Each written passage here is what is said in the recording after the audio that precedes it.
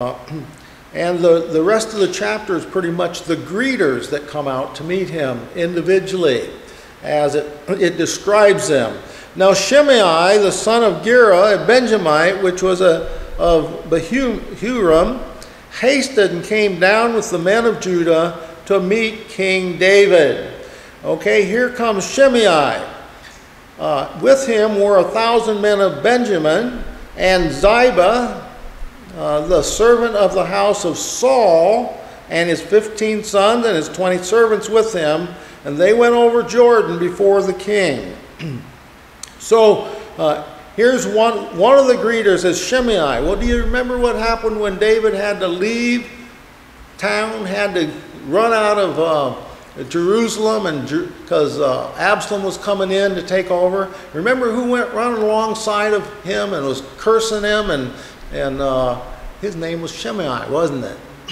And Shimei had thought that David had planned a conspiracy against the King Saul's house, and that's why Shimei was cursing him and called him a bloody man, and all these things, and went along. And there again, the sons of Zeruiah wanted to go take his head off right then and just be done with it. And David said, no, let him curse. God sent him along because that's what I needed, I guess. And so it was fine, and he didn't do anything to him. But they got safely across Jordan, and now Shimei is back to meet him. So he was the one that went out and haunted him all the way out of Jerusalem until he crossed Jordan, and now he's back to meet him again with 1,000 Benjamites. Benjamites were known for being able to sling a stone at a hair's breadth and all these things. And so here he basically had his own army, plus Ziba with all his servants and his household. And of course Ziba was also of the King Saul's heritage, his house. Mephibosheth was the lone survivor yet of King Saul's family, Jonathan's son. And so we see all this stuff here. And so he comes out now with Ziba, but where is Mephibosheth? Well, we'll see that later. So Shimei comes out, and all these men with him. Verse 18, and there went over a ferry boat to carry over the king's household and to do what he thought good. And Shimei, the son of Gera, fell down before the king as he was come over Jordan. So these rafts that they used to transport wagons and people and things across the Jordan dryly, probably not a big ferry boat like we think of them in America and Europe, but some way, a means of getting across Jordan safe and sound. So they came over, and Shimei met him there and said unto the king. So as he gets across Jordan, the king gets across Jordan, and here is his old enemy that cursed him when he left town. Let's see what his attitude is now. He says to the king in verse 19, let not my lord impute iniquity. Don't charge me with the iniquity unto me. Neither do thou remember that which thy servant did perversely the day that my lord the king went out of Jerusalem, that the king should take it to his heart. For thy servant doth know that I have sinned. Wow, what an admission before the king. You know, that's what people just need to do, is repent before the King, Jesus, and go to the Father through him. Repent and believe and say, I've sinned, I'm wicked, I need a Savior. And that's what we need to see today. We need people to know that, and people to do that, to repent and believe on the Lord Jesus Christ. And so here he fell down, came after cursing God, cursing David. People need to come and now ask for forgiveness. God is willing, and God will forgive you. If you'll have a change of heart and from going your way and go God's way, repentance, repent and believe, and just come and say, God, I'm a wicked sinner. I've been so awful. I've used your name in vain. I've broken all the laws that there ever were. God, I'm just loaded with this burden of sin, but Jesus Christ paid for it. I want the payment. So you just come and repent and believe. When you have that change of heart and you're seeking God, God will come and meet you. Do you know that? Wow, glory. Wonderful. And so Shimei comes to King David in that way. And he fell down before the king. He admits he's a sinner, and he asks him, please don't charge the iniquity against me. That's what Jesus Christ will do for you. He'll not charge the iniquity against you. Your Father, the Father in heaven, will not charge you with any iniquities for the sins that you have committed in your life, and they'll be remembered no more if you'll just trust in Jesus Christ. Become the only way to the Father that has been given. So, verse 19 there, let's see. Don't impute iniquity unto me, neither do thou remember that which thy servant did perversely the day that my Lord the king went out of Jerusalem, that the king should take it to his heart. In other words, put aside, isn't it something? God puts all your sins aside, all your wickedness aside, everything you've ever done against God, and it's put aside. He remembers it no more. Now, David couldn't do that, and you and I can't do that. We still remember things that happened, but God can. And he says, I remember your sins no more. And as far as the east is from the west, I remember them no more. You ever try to find the east by going west, or go west and find the east? You just can't do it. And so that's the way God is with our sins. You just come to him, and with a contrite heart, just believing that he is the king that will forgive you of all your sins. And he has that power. Verse 20, for thy servant doth know that I have sinned. Therefore, behold, I am come the first this day of all the house of Joseph to go down to meet my Lord the king. He says, so I've come out and I've come down here the first because I know I've sinned. I know where I stand before you, king. But I want you to forget it. Take it out of your heart and just realize that I'm yours now. Verse 21, but Abishai, the son of Zeruiah, answered and said, shall not Shimei be put to death for this, because he cursed the Lord's anointed? There they go again. They wanted to kill him when he came out of Jerusalem, and now he's repented and believed and certified the king that he's on his side, and he's sorry for what he did, and he had sinned, and now they want to kill him again. Aren't you glad God doesn't do that? Well, you get saved, I'm still going to just kill you because of the sins you've done. No, God forgets it all. It's gone. Done for. Woo! Glory to God. Amen. Amen. He cursed the Lord's anointed. Oh, well, that can be forgiven. And David said, what have I to do with you? Here he is again, David against the sons of Zeruiah. What have I to do with you, you sons of Zeruiah? David mentions his sister's name a lot in here. That ye should this day be adversaries unto me. Why are you guys against me? Joab and Zeruiah and Abishai. I always forget the one that got killed by Abner, and I get them mixed up. Asahel. So anyway, ye sons of Zeruiah, that ye should do this day be adversaries unto me. Here you are against me. Why don't you let me be king, okay? And that's the way people are with God, too. They won't let him be God. Oh, God, you do it my way. I don't like the way you're doing this. Oh, boy. That's death row. I mean, you might as well. Well, I won't say anything more. You should be my adversaries unto me. Shall there any man be put to death this day in Israel? For do not I know that I am this day king over Israel? You know, the devil's going to come before God at the throne, and he's going to say, you know what a wicked, what this guy, you know how he's cursed your name? You know what he did to you, God? God said, nope, and I don't care, and you're no longer a spokesperson. You know, he says, he's come to me through Jesus Christ, the shed blood of Calvary, and it's all gone and done. Oh, glory. He says, for do not I know that I am this day king over Israel? Listen, when Jesus Christ comes back and sits on the throne of David, the world's going to know that he's king of the world. That he is the King of kings and Lord of lords. Woo! What a day that'll be, I'll tell you what. You ought to be there on God's side. Amen.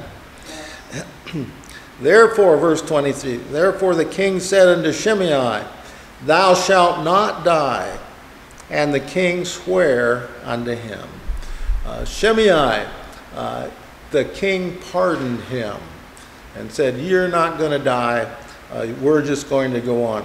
And Mephibosheth, okay, so we end with there. And Mephibosheth, the son of Saul, came to meet the king and had neither dressed his feet nor trimmed his beard nor washed his clothes from the day the king departed until the day he came again in peace.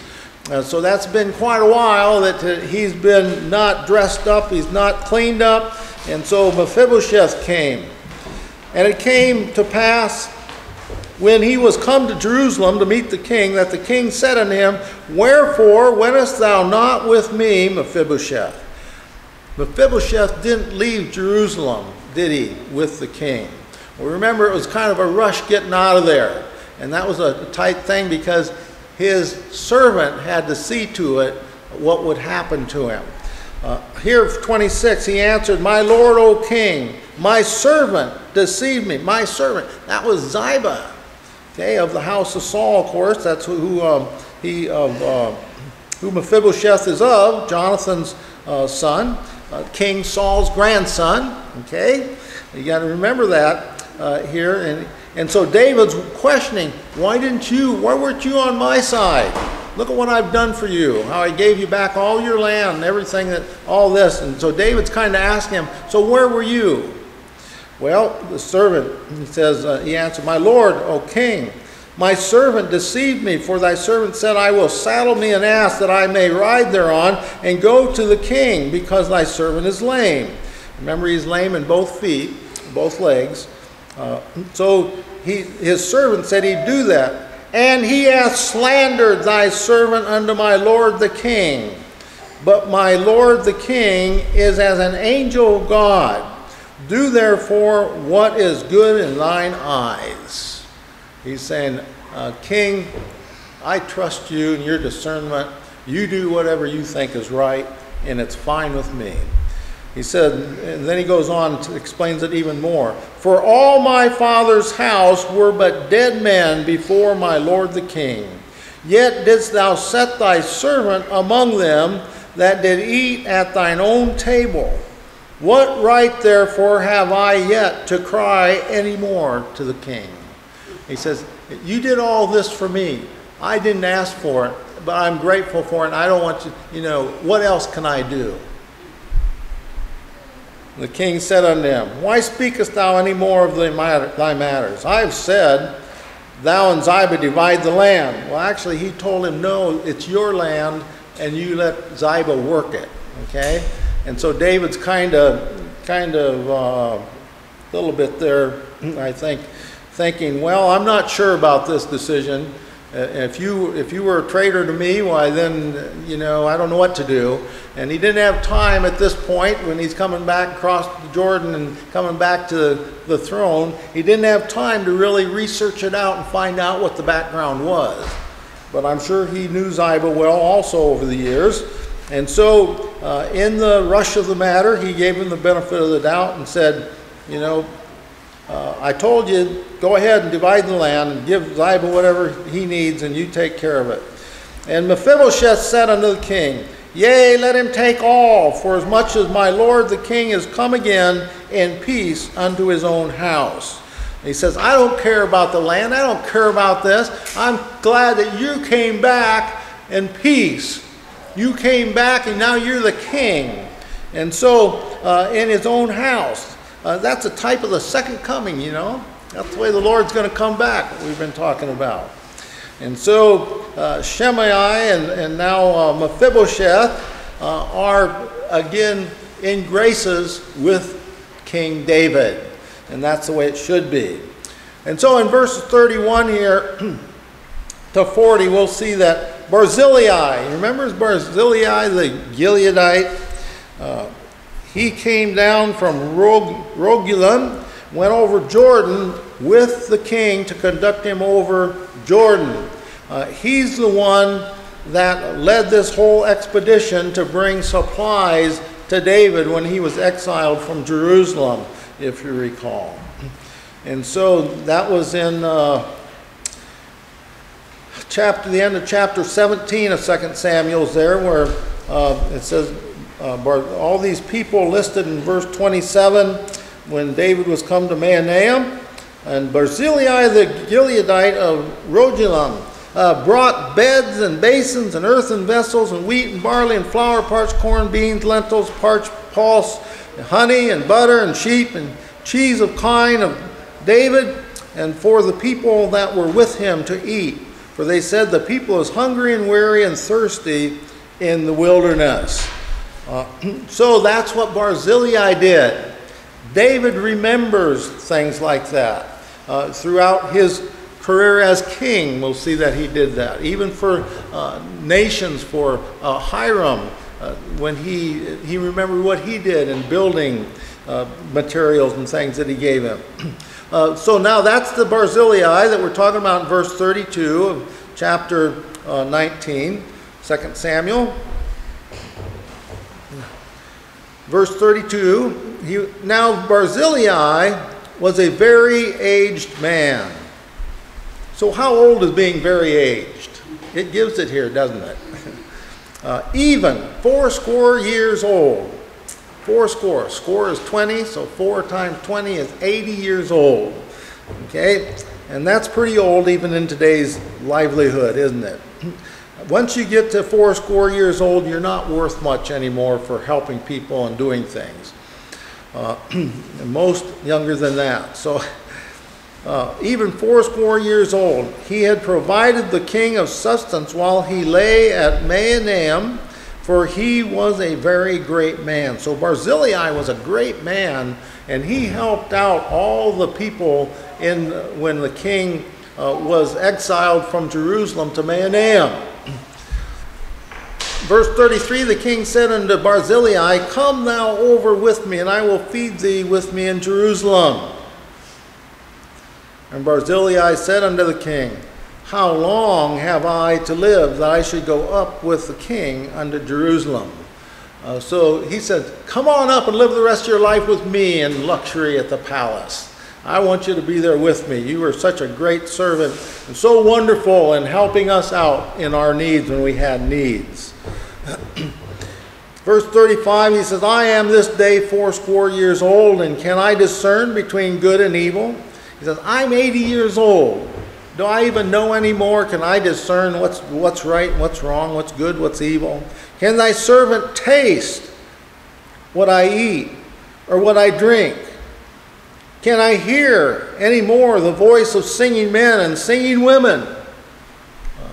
Without my hearing aids, I can't hear voices, especially music, song, birds. The birds are gone. And thanks be to God, I've got some hearing aids that help bring that back a little bit, and I can hear some of the upper notes of the music and of the birds. But when you get old, that's the way it goes. And it talks about that, I believe in Ecclesiastes, where it talks about that. Wherefore then should thy servant be yet a burden unto my lord the king? He says, I don't want to be a burden to you, just leave me alone. Thy servant will go a little way over Jordan with the king, and why should the king recompense me with such a reward? Why should you do that, king? Well, just because the king was grateful for it, you know. Let thy servant, that's the same way with us. You know, we've been talking about this in the spiritual realm and today's realm for a Christian. And so, why should the king recompense me with such a reward? Why should you be an heir and joint heir with Jesus Christ? Why should you be able to sit in the palace? Why should there be mansions prepared for you? Why should there be places for you to live in heaven? made specially for you. Why are all your sins gone as far as the east is from the west? Why will God remember them no more? And here he says, why should the king recompense me with such a reward? Why would the king do that? Because it's in his heart. Amen. Let thy servant, I pray thee, turn back again, that I may die in mine own city and be buried by the grave of my father and of my mother. Again, burial, we see in the Bible, is the way for Christians to go. This is the way to be done. This is the way it was always done. And not burnings, but be buried. It's nice if you can be buried. I'd love to be buried on the old homestead where I grew up. Don't know if that's ever going to be possible. But anyway, I mean, it has a cemetery there, but I'm not eligible to go in because I left the Lutheran church that owns it. So whatever, we'll see what the Lord has to do with that. I don't know where the Lord's going to take me, or if he's going to take me and not have me die here. You know, me and my wife just might go up with all the rest of you that are saved here to the Lord one of these days, and that would be wonderful. So he just says, let me go back, be buried in my hometown. But behold, thy servant Chimham, let him go over with my lord the king, and do to him what shall seem good unto thee. So Chimham was a son of Barzillai, I believe. And the king answered, Chimham shall go over with me, and I will do to him that which shall seem good unto thee. And whatsoever thou shalt require of me, that will I do for thee. And so the king said, I'm going to take care of you the rest of your life, Barzillai, even if you don't come with me, and I'll take care of your servant, your son here. Chimham also. All the people went over Jordan, and when the king was come over, the king kissed Barzillai and blessed him, and he returned unto his own place.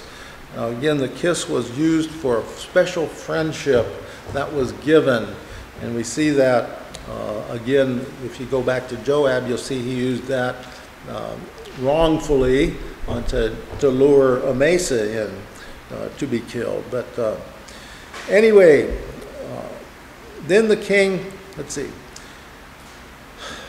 Then the king went on to Gilgal, and Chimham went on with him, and all the people of Judah conducted the king, and also half the people of Israel. So half of Israel was there to bring the king back. So it still wasn't a completely brought together group before the king. But they are there. Judah finally came out and said, let's bring the king back. Why haven't we talked about that? Why haven't we brought back the king?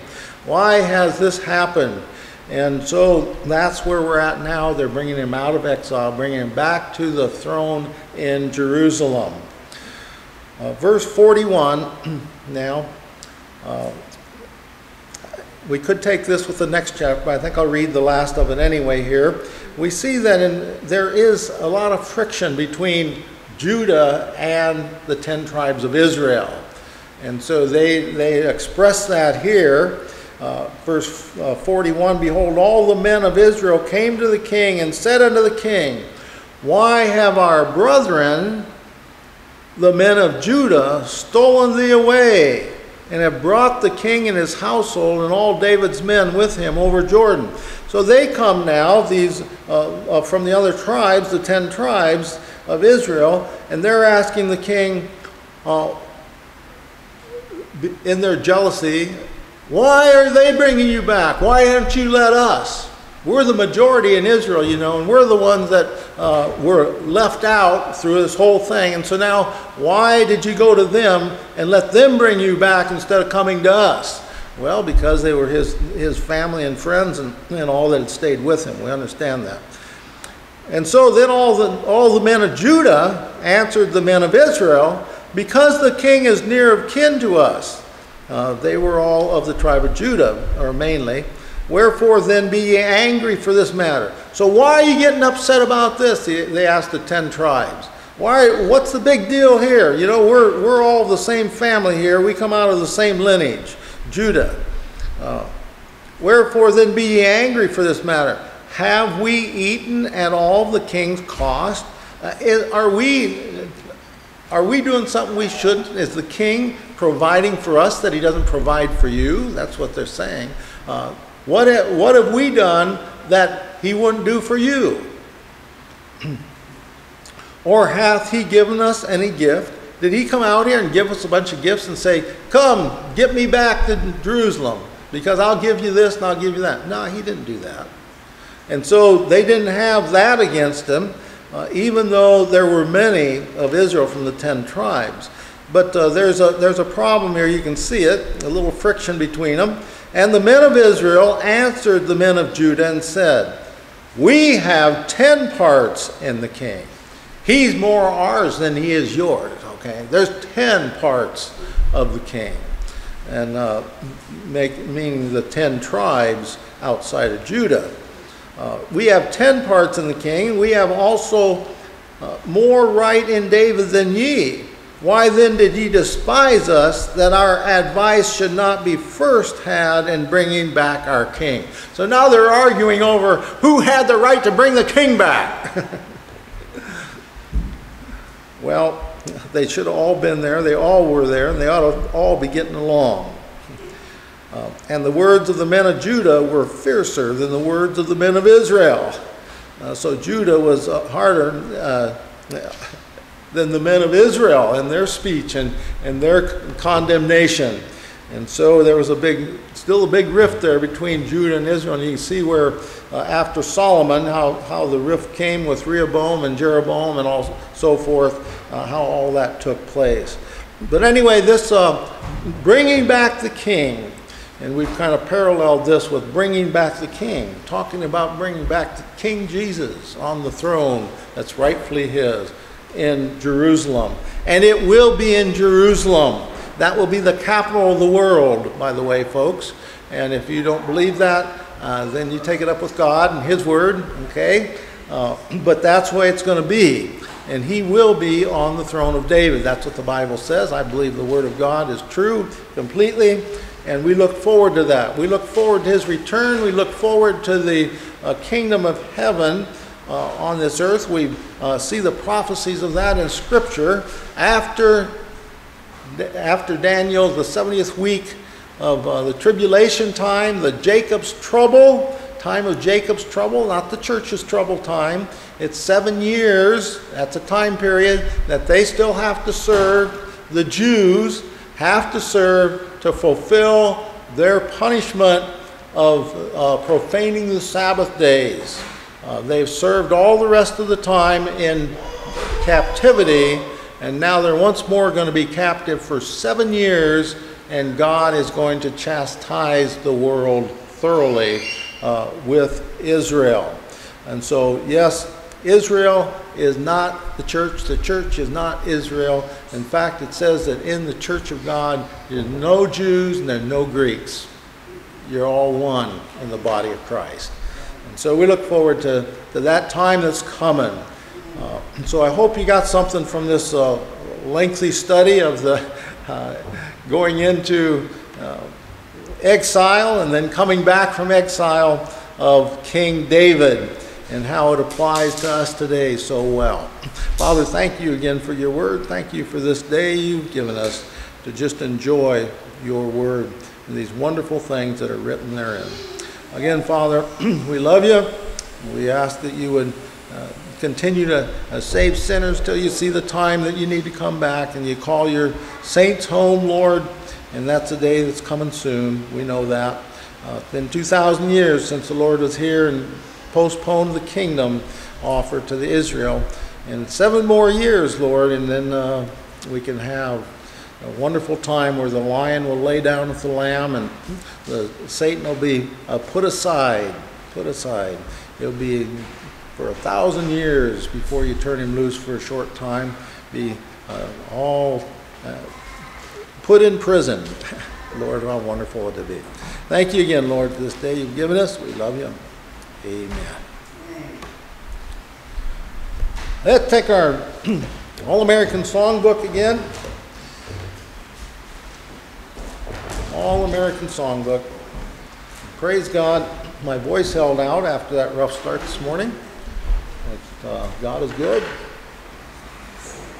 All the times. Let's turn to number 167.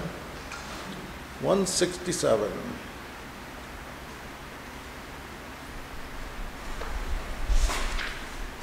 think this kind of ties the whole morning together. I hope you're looking forward to seeing the Lord. Oh, I want to see him. Look upon his face.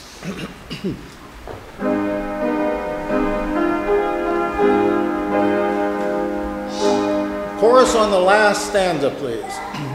As I journey through the land, singing as I go, pointing souls to Calvary, to the crimson flow.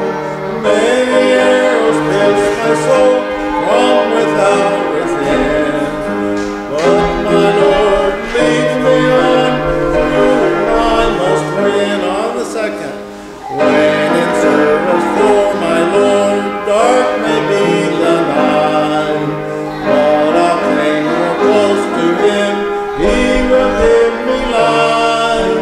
Satan's snares may vex my soul, turn my thoughts aside, but my Lord lures ahead, leads with every tide. On the third, when in valleys low I look toward the mountain high, and behold my Savior there, leading in the fight, with a tender hand outstretched toward the valley low, guiding me I can see as I onward go.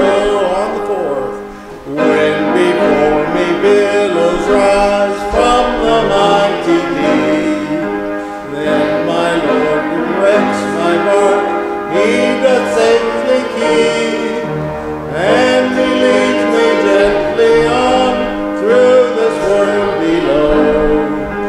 He's a real friend to me, oh, I love him so. Oh, I want to see him, look upon his face, there to sing forever of his saving grace. On the streets of glory, let me lift my voice. Cares all past, home at last, ever to rejoice. Chorus a cappella. Oh, I want to see him, look upon his face, there to sing forever of his saving grace. On the streets of glory, let me lift my voice. Cares all past, home at last, ever to rejoice. Amen. Amen. Ever to rejoice. I hope you trust Jesus and you know him. And you'll be enjoying all the things God has planned for his people. Amen. Joseph, would you thank the Lord for this time and for the food and fellowship and stuff to follow? Could you do that for us, please? Dear God, thank you for today. Thank you for this year, how it's gone so far, and for the rain that we